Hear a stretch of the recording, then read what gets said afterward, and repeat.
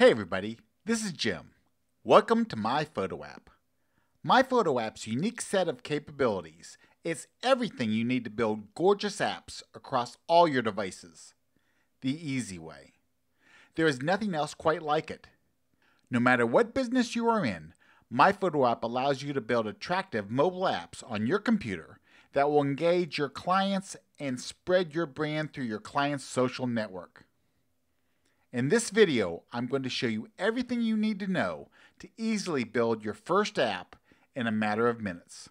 You build apps on the Builder tab, so I'll click on it and open the Builder screen. Okay, the first thing we need to do is enter the name of the new app we are creating. MyPhotoApp is incredibly powerful and suitable for building apps for all types of businesses. But in this example, I'm a portrait photographer and I'm going to create a personal app for one of my senior portrait clients, so I will give it the name of the person, Kelsey. Now click Create New App. Because this is our first app, a quick setup dialog is displayed. This lets me quickly set up the look of the app to match my brand. On this screen, I can add a logo, my contact information, and change the color scheme used in the app to match my brand. But for now, I'm going to skip this and cover it in the next video. We get a congratulation that we created our first app with information on how to get help finding our way around. You can close this to access the builder. Okay, so this is the builder screen. Everything that is needed to build apps is centralized on this screen. This makes it really easy to build apps quickly because everything is at your fingertips. At first sight, this screen can be a little intimidating with so much stuff on it. But don't worry, as you get more acquainted with MyPhotoApp, it will all begin to make sense. Before we continue to build our first app, I want to give you a quick overview of the builder screen. The builder screen has 4 columns. The first one on the left is our list of apps. And obviously, we currently just have one app. But over time, we will add more apps and we can organize apps into folders.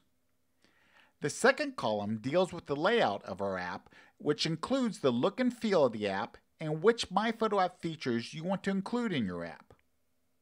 The features you want in your app is instantiated by the sections in your app. In the layout sections are a list of the sections for this app.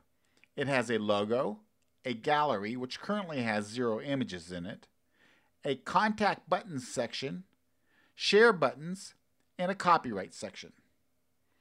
A gallery is a section type that will let you add several pictures to your app. The third column is the visual design, a preview of what your app will look like. You will notice that the visual design has a logo, a gallery, contact buttons, share buttons, and a copyright, which matches the sections that are displayed in the Layout Sections area in the second column. Right now, since I didn't provide a different look on the quick setup, it has the default branding, the MyPhotoApp logo and color scheme. And the last column has various miscellaneous functions, but the most important function is to let you publish the app once you have completed your design. There are 3 stages to building a working app. First, you create a new app, then you build and customize the app sections, and finally, you publish it. You can switch between building and publishing an app until you get it just the way you want it. Okay, time to continue building our first app. In the visual design, you will see there's an empty gallery. Let's add Kelsey's pictures to this app we are building for her. We can do so by either dragging and dropping the files out of Finder, Explorer, or Bridge, or we can click on the box to select the images. I'm going to click and select. As you can see by the progress indicator, the images are being uploaded to the builder. The image files must be JPEGs and can be of any size. MyPhotoApp will resize the images for you automatically, but we recommend that if you can, resize your images to 1024 pixels on the long side. This will speed the upload process and give you more control over the quality of the images. Once the images have been uploaded, they are displayed in the visual design. The first image is automatically selected as the app icon. This looks great. So now we are ready to go ahead and publish our app for the first time so we can see what it's going to look like. Just click on the Publish App button and it will create a real working copy of the app. Click on the link and it will bring it up on your computer so you can play with the app. As you can see, it looks like the visual design, except that because it's being displayed on a computer, it is wider and can accommodate more images across. MyPhotoApp is smart like that. It automatically adjusts the app to your devices. So there you go. We have built our first app. It's not finished yet, but in the next video, I will show you how to customize your app to match your brand and add some finishing touches.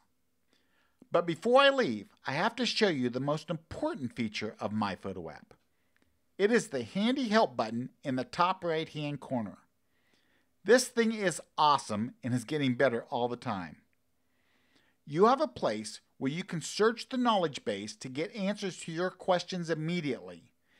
If you can't find what you're looking for, or if you have a question, you can click on Submit a Support Ticket and I'll get right back to you. And finally, it has our step-by-step how-to guides to help you learn even more about MyPhotoApp. Here is a link to the first one, How to Get Started with MyPhotoApp.